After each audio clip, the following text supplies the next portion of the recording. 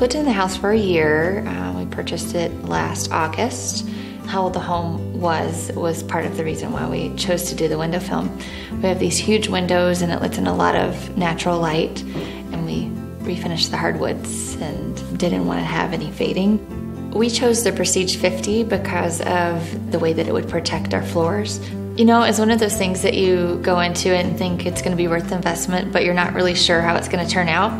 I can actually honestly say so far we've had no fading on our floors at all, and that's with full sunlight every morning.